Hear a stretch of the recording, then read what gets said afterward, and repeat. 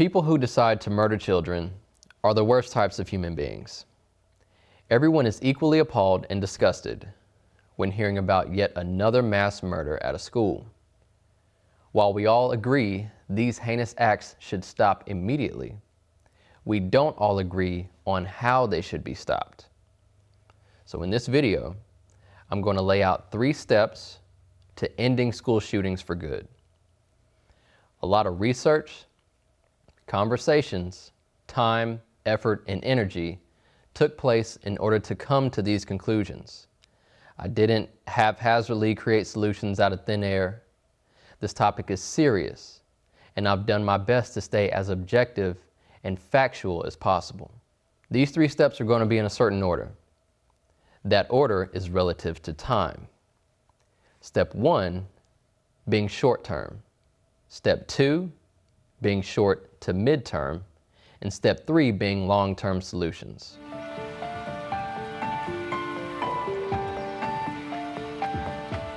So let's get started. Historically, security isn't anything new. In ancient Egypt, there were doorkeepers monitoring those who entered and exited a facility. The Vigils Urbani in ancient Rome were created under Caesar Augustus. They were tasked with police work, firefighter work, and securing Rome's perimeter. When you have something or someone of value, the common practice since the beginning of time has been to secure and protect. This leads me to step number 1. Schools need to be hardened. Now let me unpack that because all of this is multifaceted. A facility becomes harder to penetrate by adding layers of security. A locked safe may have a biometric scanner, a keypad, or a dial that you turn in order to open it. The safe will also be made of hard material. This isn't to say that it's impossible to crack the safe, but these extra layers of security lengthen the time it takes to get to the valuables inside and also act as a deterrent for those who don't want to do all that work. This thought process has already been applied to banks, federal buildings, museums, local businesses, and even your house. How much more should that be applied to the buildings where our children go to learn? The hardening of our schools needs to be done by adding layers of security, and here's how it should be done. There needs to be a gate. Gates are some of the easiest deterrents when it comes to keeping people who shouldn't be on a property off that property.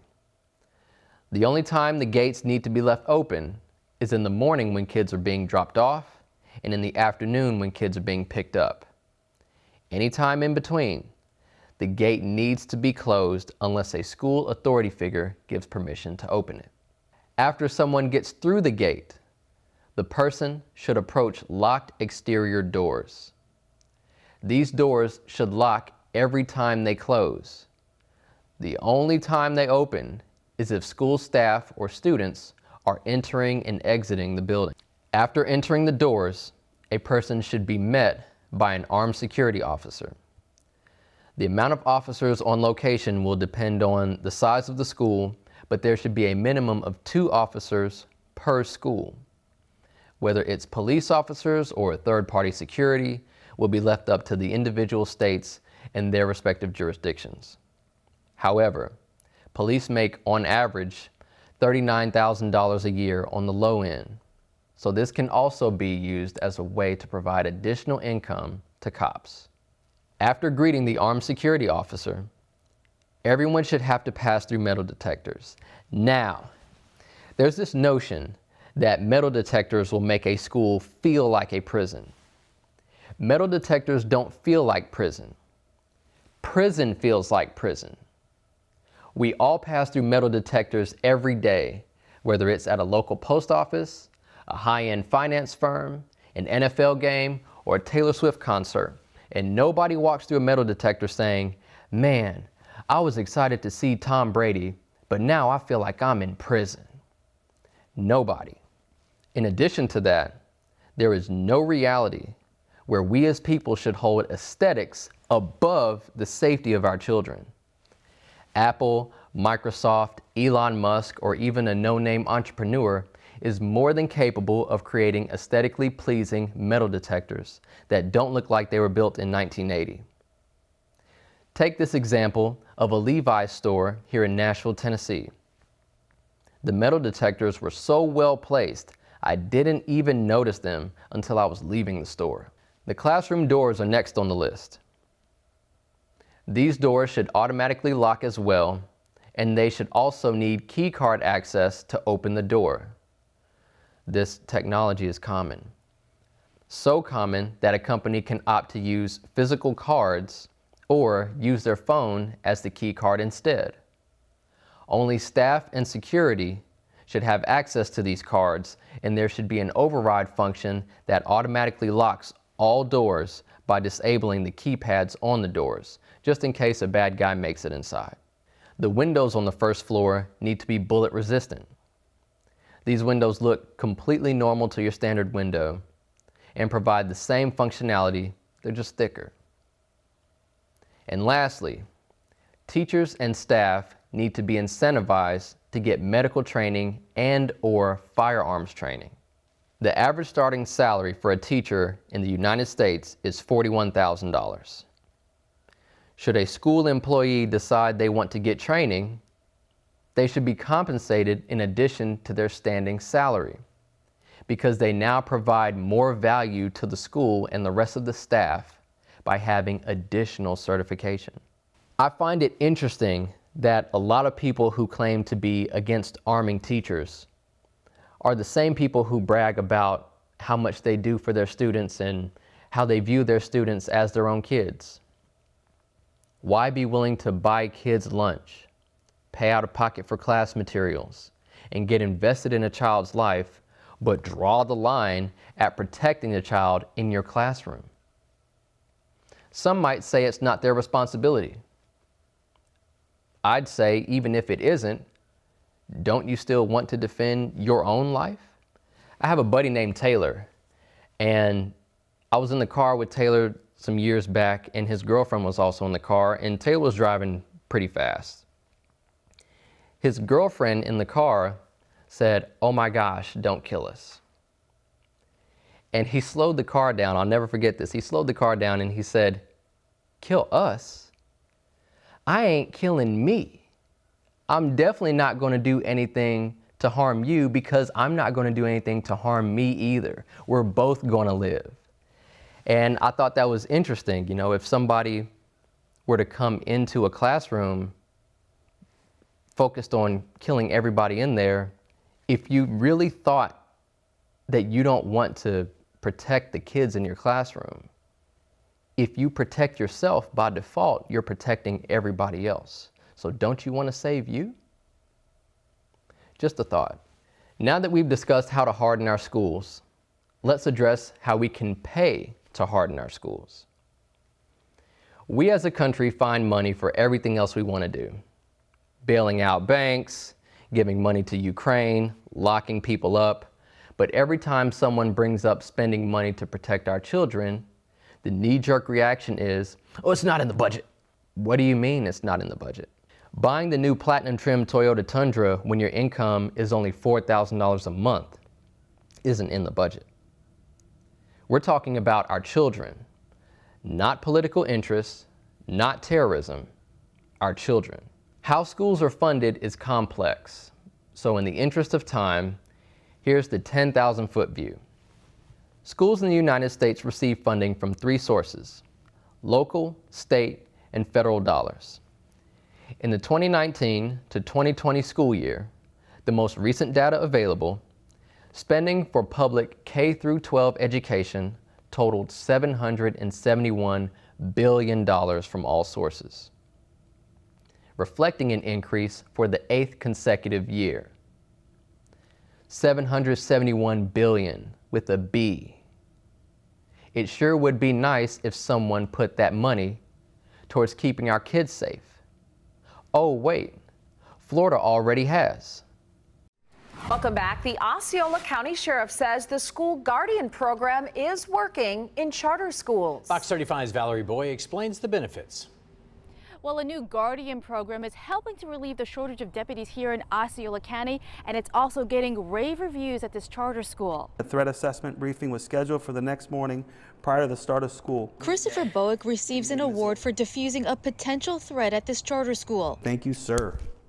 He's one of 25 safe school officers hired through the new School Guardian program. I love working here. I love being around the kids. Sheriff Marcos Lopez says hiring guardians for charter schools is a way to make sure there are more deputies in the field. We decided to put them on patrol, and we hired a company, and we trained the guardians and started putting them only in charter schools. He says the guardians are highly trained retired law enforcement, military, or SWAT. The biggest difference between guardians and SROs is the cost. An SRO, the salary, the benefits, it comes up to about $150,000 a year. And with the Guardian, you consolidate that package and you let a third party manage it. He says that turns out to be around $50,000 for each hire. The principal at Slam Charter School says they had a school resource officer but now have a guardian. As bittersweet as the change was, we have grown to see the positivity in the change. It's a very positive impact that I'm having on youth. And Sheriff Lopez says he's still looking for about a half a dozen deputies. In Osceola County, Valerie Boy, Fox 35 News. I'm going to read from the Florida Department of Education website to provide a little more context. Quote, guardians are armed personnel who aid in the prevention or abatement of active assailant incidents on school premises. They are either school employees who volunteer to serve in addition to official job duties or personnel hired for the specific purpose of serving as a school guardian. Guardians must pass psychological and drug screenings and successfully complete a minimum of 144 hours of training. The 2019 legislature expanded the Guardian program to include Class D and G licensed security guards, as well as certain school district or charter school employees who volunteered to participate in the program. State funds are granted to participating sheriff's offices to cover the screening and training costs for each guardian. Also, guardians receive a one-time stipend of $500 for serving in the program. For schools in need of guardians but located in districts that do not have a guardian program, those schools may arrange for training with another sheriff's office that has established a guardian program. End quote. Every state is different. For instance, Wisconsin's solution may be slightly different than Florida's. However, a lot can be learned from the success that's already taken place with the Guardian program. Is it working? Absolutely. Does it work? Yes. How do you feel the School Guardian program is working in our state? How many mass casualty active assailant events have we had on a school in Florida since Stoneman Douglas? None. Pinellas County Sheriff Bob Gualtieri, Polk County Sheriff Grady Judd, and Hillsborough County School Police Chief John Newman are big supporters of the Coach Aaron Feist School Guardian program. Named after one of the victims from the Marjory Stoneman Douglas High School shooting in 2018, the program gives Florida school districts the option to hire less costly armed guards instead of law enforcement for their schools. School staff members, including teachers, included. We need more of them. For Gualtieri, who also leads the Marjory Stoneman Douglas Public Safety Commission, school guardians are a no-brainer. If we don't have that armed person with a gun on these campuses, then we're being irresponsible, and we're not being honest, and we're leaving a campus vulnerable. Why would we do that? Today, guardians are being used in more than half of Florida school districts. Hillsborough County has 385 stationed at elementary and charter schools. The genius in the Guardian program is whether you're a real small county or an extra large county like Hillsborough County, you can take the definition and apply it to your resources, to your finances, and really implement something that works for your district. Hardening our schools is of the utmost importance, and I'll tell you why. Because mass killers have explicitly talked about their desire to attack places where civilians can't defend themselves. The guy who shot up the movie theater in Aurora, Colorado, initially considered attacking an airport, but decided against it because of substantial security. The 2015 church shooter in Charleston, South Carolina, was initially going to shoot up a college, but changed his plans after finding out the college had armed guards. And the Nashville shooter, who shot up the Christian school this year, picked that school because, amongst other reasons, it didn't have any security. The objective truth is that from the year 1950 to 2022, 96% of mass public shootings have taken place in gun-free zones. These psychopaths invest a lot of time and energy into planning which target to hit, so much so that they plan a year or 2 years in advance. Even David Hemingway, a gun control advocate and public health researcher at Harvard, said, and I quote, "I suspect that most places that mass public shootings could logically occur are gun-free zones, either determined by the government or by private businesses and institutions," end quote. We must harden our schools, and we must do it immediately.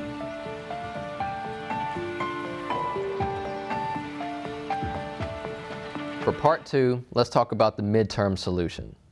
The second issue we need to fix is how the media handles mass shootings.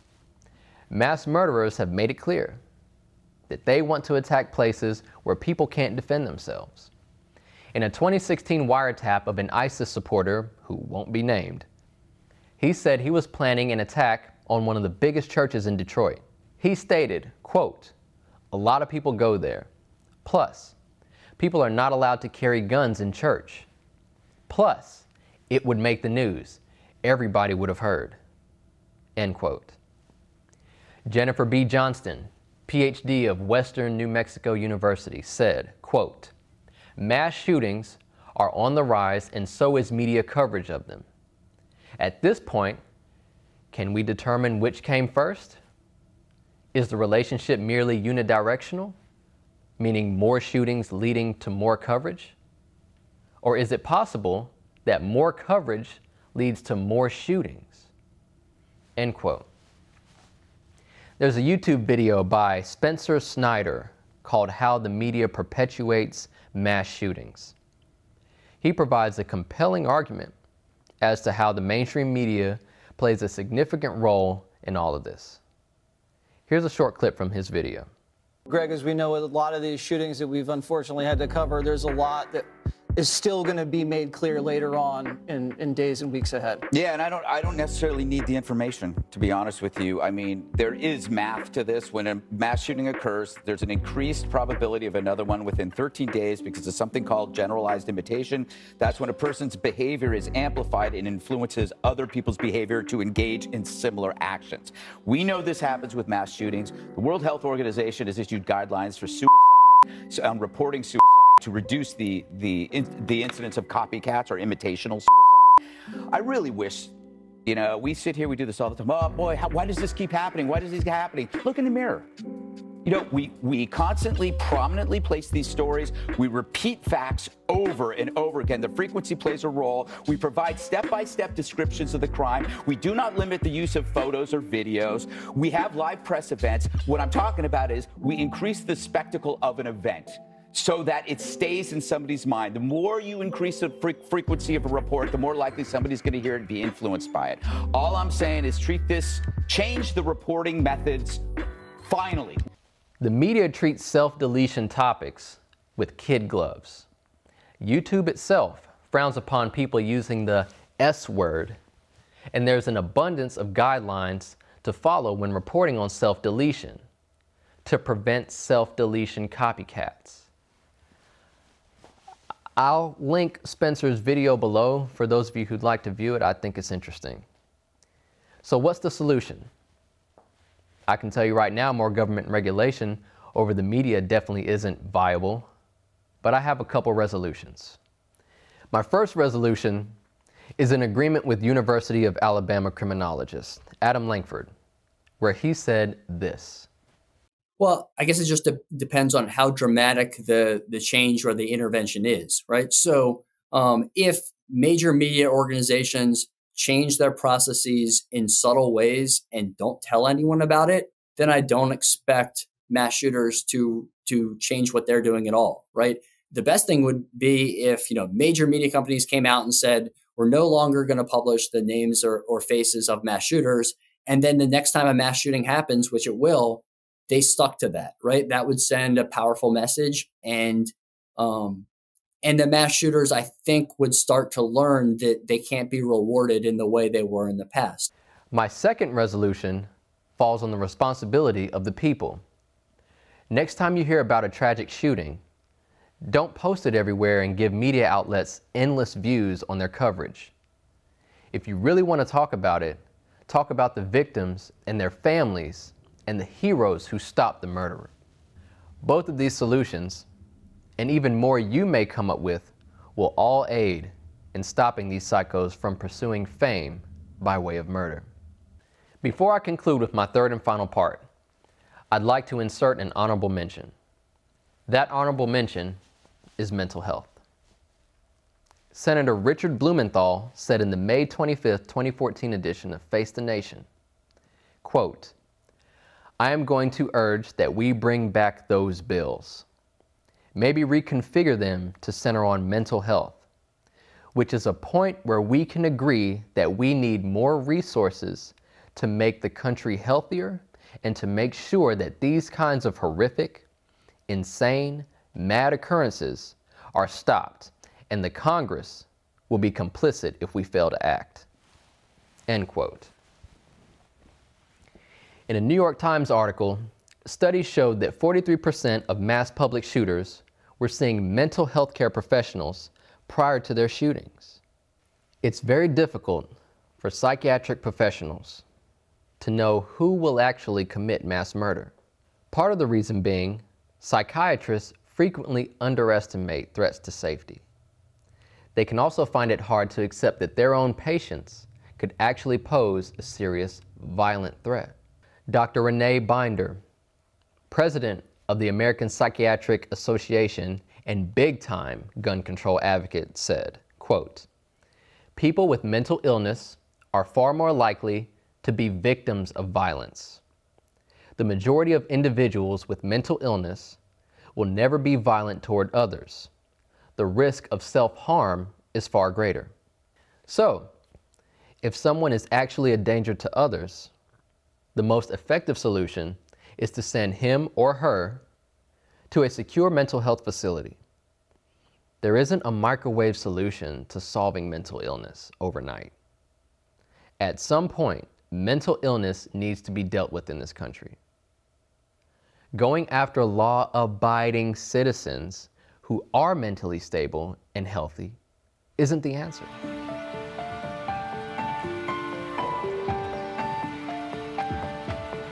I've labeled the third solution as a long-term solution because this is going to be the hardest thing to change for everyone watching.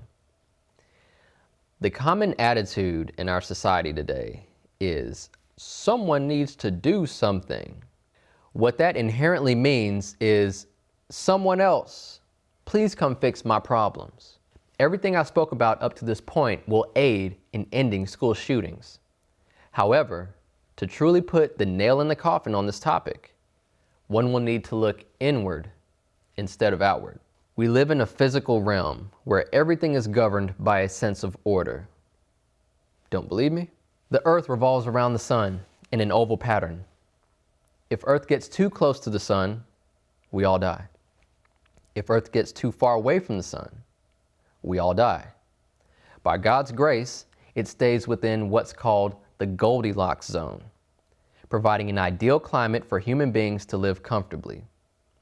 Joining the Earth in this revolution around the sun are all the other planets in our solar system. Not only does everything orbit the sun in harmony, but the solar system itself orbits the center of our Milky Way galaxy, flying through space at 515,000 miles an hour. The Earth recycles itself. We have gravity. What goes up must come down. We have day and we have night. We have seasons. There is a time to reap and a time to sow. Animals establish order through hierarchical structures. The human eye is composed of more than 2 million working parts. Human beings can't have too much of anything. We can't have too much sugar. We can't sit idle for too long without exercise, or our bones will become weaker. There must be balance. There must be order. So if everything around us and within us functions to a perfectly tuned sense of order, how can we honestly think that we can live lives filled with disorder, yet have order as a result?